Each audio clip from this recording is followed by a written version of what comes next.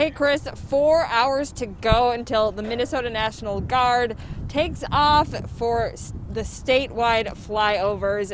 I'm here with Major Brad Jordan this morning. Good morning to you. Good morning. How are you? And great. And I'm so excited to be here because we're getting an up-close look now, right? What are we looking at here? Yep, so this is the C-130 Hercules. We have 8 here at the airport, and for the guard side anyway. And we will be taking off today at about 10:30 and flying westbound, orbiting just south of Stillwater and waiting for the other Minnesota Air National Guard unit, the Duluth Guard Base with the F-16s, to come down and join us.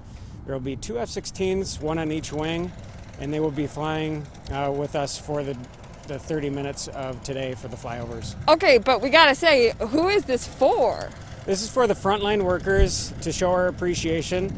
The flying squadron here has been around for about 100 years, actually next year. Wow. So we've been around in this community for 100 years, and we wanted to show our appreciation as we've always been shown here as well. The frontline workers have sacrificed so much. They didn't sign up for risking their lives, and they continue to risk their lives every day for this pandemic. Okay, and before we have to go here, could you point out something here on this aircraft that people might be surprised to learn?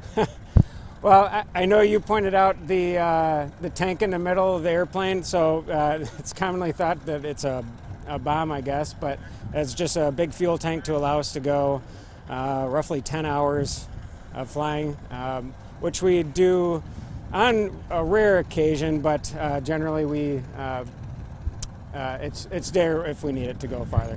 Okay. Well, for the record, I did not guess what that was. I didn't make a guess. This is not talking about me. But yeah, this all gets going at around 11 o'clock this morning. A way to say thank you to the frontline workers, and we want to thank you also for your service to the Minnesota National Guard, and we will send it back to you. I guess no guess is better than the wrong guess, Kaya. Thanks a lot. Interesting stuff.